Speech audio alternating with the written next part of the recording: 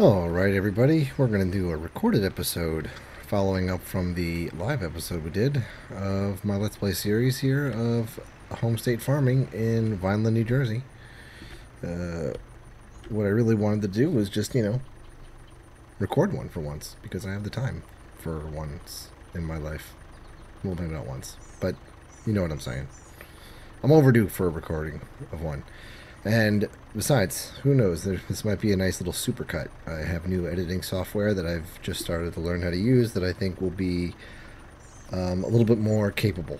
So that's what is exciting to me. So we got $2,731 off of that sale of tomatoes. So that'll just be a slow, steady income increase for us month to month. Go ahead and set you back here. That's how we do that. And we are at the stage where we can easily start cutting here, but it's a little early. I like how the different stages of grass, like this map has done a good job of like having what looks like to be a grass field versus like the grass that is in existence in the game normally. So I kind of like that. But because we did what we did, we want to just quickly recap here. We have a new windrower, which is going to be great because that's going to save us quite a bit of space. We won't have a use for this guy for a little while until we start planting things in which that we could harvest. We might take a break and sell this guy off to take the money and to really like upgrade our harvesting of our grass. As you can see, we've done that with this new mower. Great new mower, nice and wide. It's so heavy that we had to put some weights on the front of this, which I'm not even sure this is even enough weights, but it's better than no weights. And once we put this down on the ground, it stops lifting the front of the tractor up, so it's just for moving purposes. And then we have this baler, which you guys remember from the last time we did some baling. Is great, but this tractor here, although useful, is not really designed to pull the tractor. Pull this baler, so it's a little too heavy for this. So I'd like to get a new tractor, possibly another one of those, because it's a nice little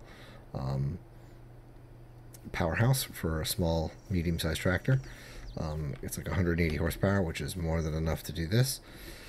Which I normally use that to do this, but we'll see.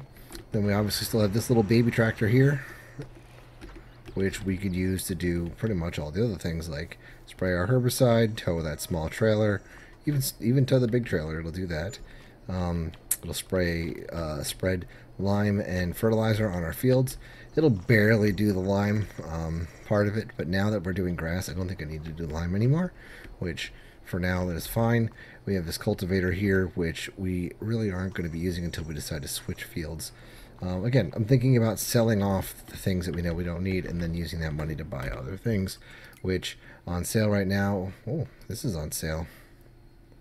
That is really tempting. I don't really need that if we're doing silage the way we're doing it.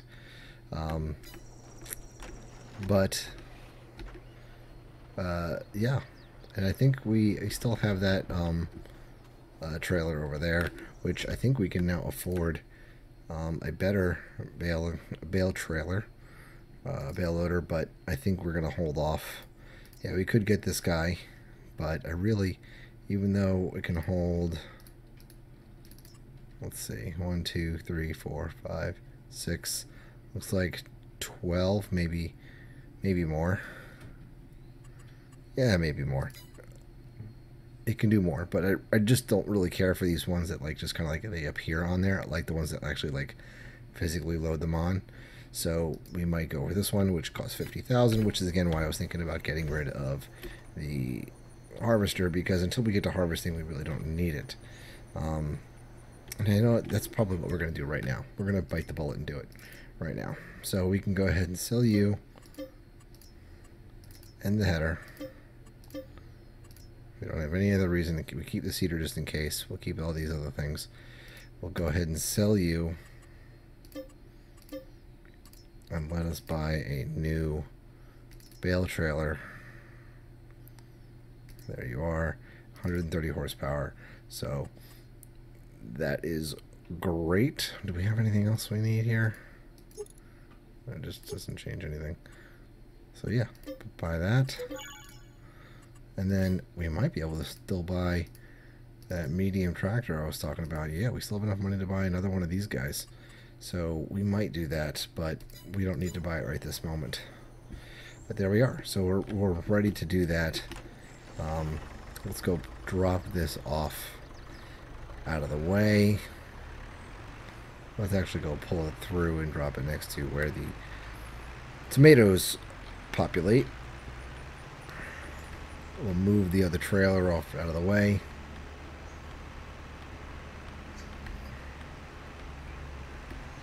Ah, that tree is so annoying. Putting the tomatoes barn right here was a bit of a problem. But it is what it is. Okay. So that is there. Guess we'll drop that off. We'll go get the bale trailer and move it out of the way. Although this tractor is not meant for it, it could at least pull it. It won't be able to make it work very well, but it will be able to at least move it.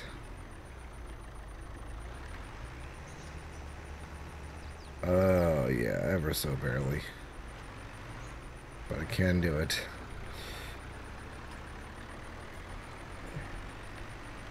We'll pull it inside the fenced area here because it's not in any use at this moment.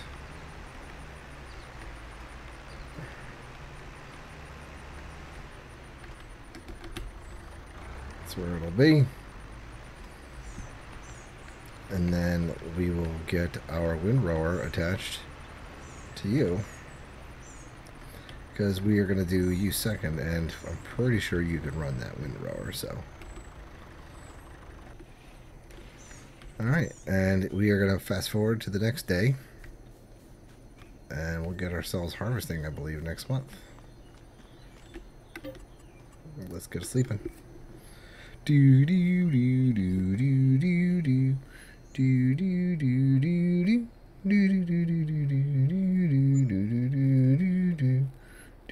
do do do do. Oh, that was it. Perfect. Let's go ahead and do it again. Alright, looks like we have reached the full harvest stage. Yep. So let's just get you going.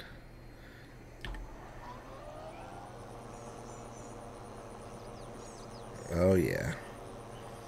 Making nice tracks. The tractor can just barely do it, but it's doing it, and that's all that matters. It's going to cut the things that are not a field? Yes, it will. That's okay. Grass is grass. So that is doing that job. We're going to let that get a nice head start. Man, I thought this tractor would be able to handle that. It really did. Let me see here. What's it require? 180 horsepower. Yeah. And the other tractor is... Oh.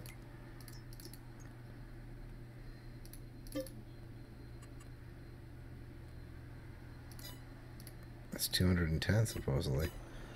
So it supposedly could do it. It's just, I think, a little too heavy for it.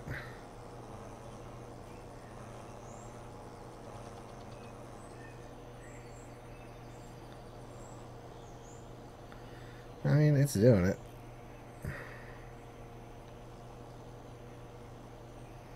Yeah. It's just going to take a little while. But I like the neater cuts.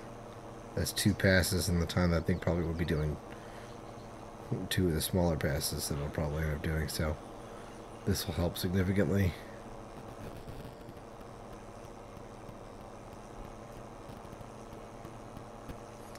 And then this tractor is not ready for use. I'll get you ready. Get you squared up.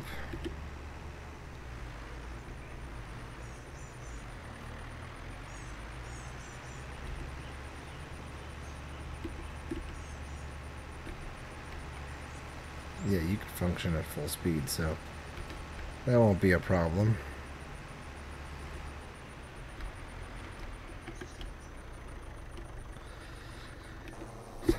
Alright, so we'll let this mower do its thing for a little while. And we'll check back in with you guys once this field has been fully cut. Might want to save our money now for even bigger tractor now that I'm looking at it. Just because of the struggle that this is happening. And we don't have a bigger tractor for sale, like on sale right now. That one's 210, 190. I'd like to get a nice, plenty large one here. Here's 150. So we're looking at spending 150 grand. It looks like, because even on the large tractors, yeah, we're spending over 200. So. Well, this season we'll use a slower tractor.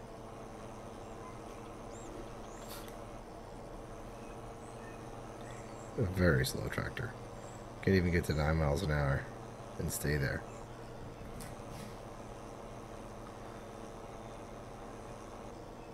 It keeps like changing gears to first and then second gear and then failing and going back down to 1. Whatever. I mean, it's cutting. That's all I can really ask for. And then this tractor is not going to have enough gusto in it to do this at full speed either. But we'll see where, because we got $50,000 last time off the fields. So if we can get another $50,000 off of it with relative ease and much quicker, we'll be at 90,000 and we'll be in a much better position within the next season to finally get there. I mean, ideally the best thing to do would be to like keep expanding these fields and getting larger and larger fields, but you know, we'll do this instead. So get you lined up.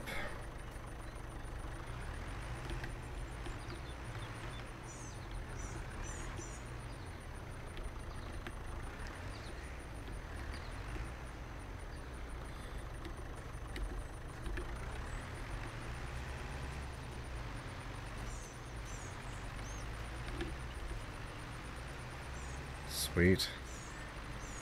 Alright, so it doesn't function at full speed. It also goes around 9 miles an hour, but it's going to catch up with the other one. So I just wanted to see how well this windrow's, and this windrow's amazing compared to the other windrower we had. And we're slowing down. Why? Probably because of the, yeah, I've had this problems on this area once before. Back at it. There we go. It doesn't like how close it is to the field, but it is doing it.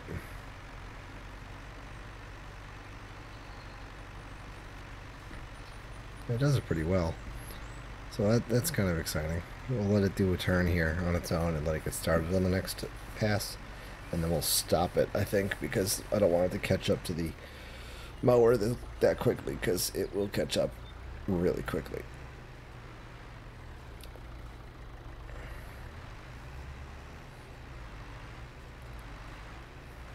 Get it turned around.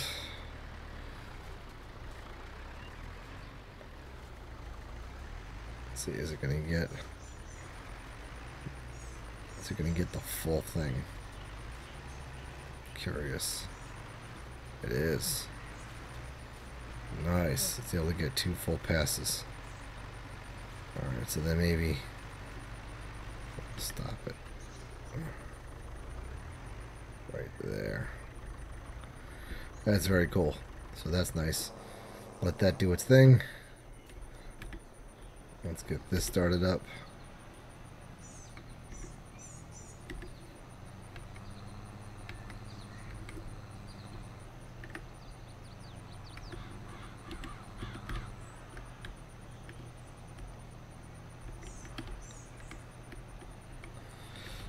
Alright, it's able to do it. One pass, no problem.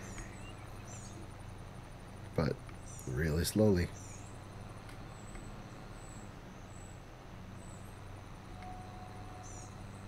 We're going to delete our course plays soon instead of a new course play, but not until we get a better tractor to do the mowing part. But yeah, here we go.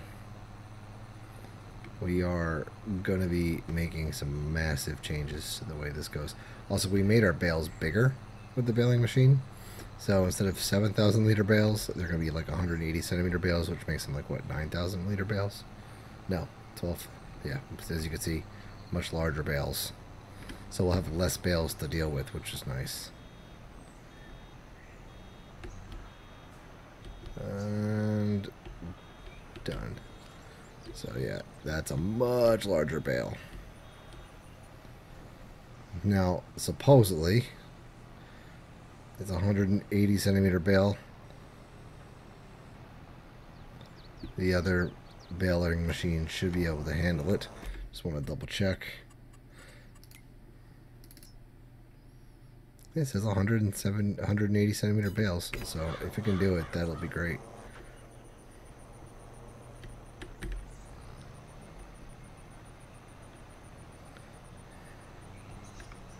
Let's just finish off this row. But yeah, if that's the case, we're going to get like a bale every row, which will be significantly less bales. Not the 40 that we had last time. It was a little too much if you ask me.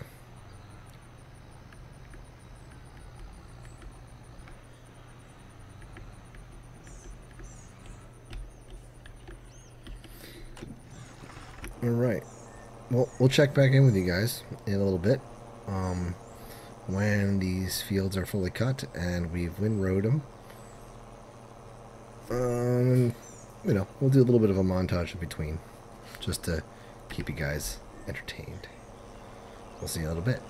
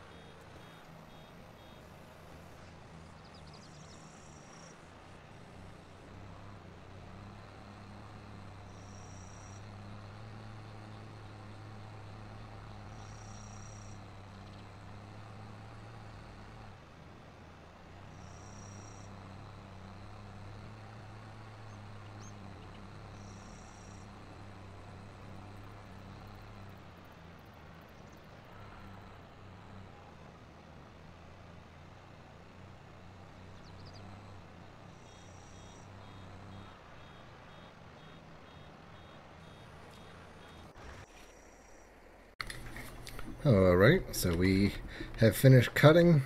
You'll notice that I left some grass behind, well, mostly because the machine, when doing the cuts, you know, kind of like stops on its own to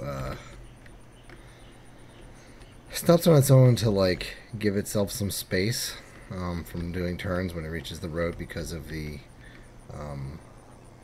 poles and things and the electrical wires. But oh wow, it does stack 3 high, so that's pretty nice. Oh gosh, okay, well that didn't work out the way I thought. There we go. So just 3 high. So yeah, we could easily fit all of this on here, I think.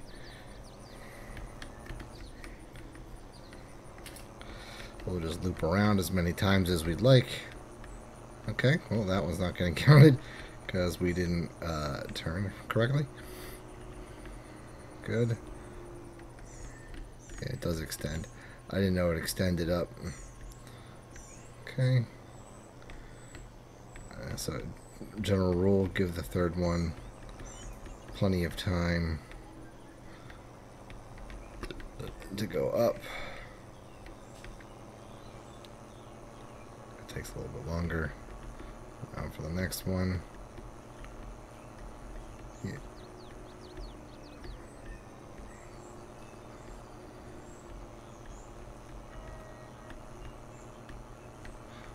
This is going to be nice.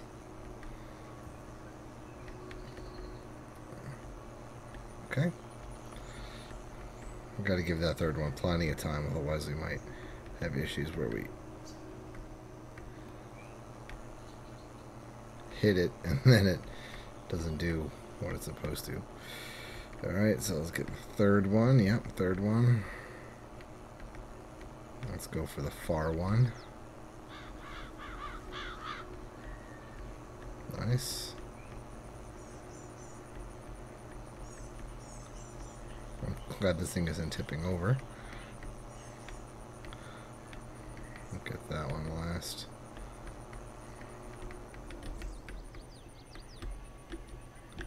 We might have enough room. Let's see. We don't have a perfect even amount, I don't think. Maybe we do. I mean, if it does, then we just have like literally the perfect machine. No, we don't have an even it out. So let's see. Will it fit the last row? It will. I can get the last one on. Sweet. That is pretty darn cool. That is so much better than before. So now we can just leave it on the trailer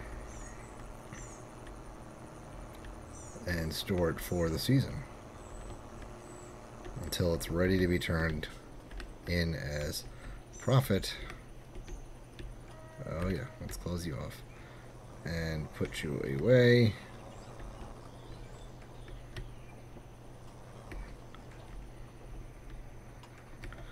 And disconnect. Does that close up? Unload bales. No, it does not. Okay. So yeah, we are finished with that. We have everything put away except for the tractors themselves. But otherwise, we are ready to go for the rest of the season until that is finished. In the meantime, we could be doing other things like logging and other stuff, but I think that'll be it for now. And we'll see what happens in the next episode when we go to sell it all. Probably another 50,000 bucks, and maybe buying some things on sale as things come along. Alright guys, we appreciate for you stopping by. This is Chuck Thunder in my Vineland series, Homestate series, and hope you're enjoying it. If you do, please like and subscribe, and let me know in the comments below. Take care.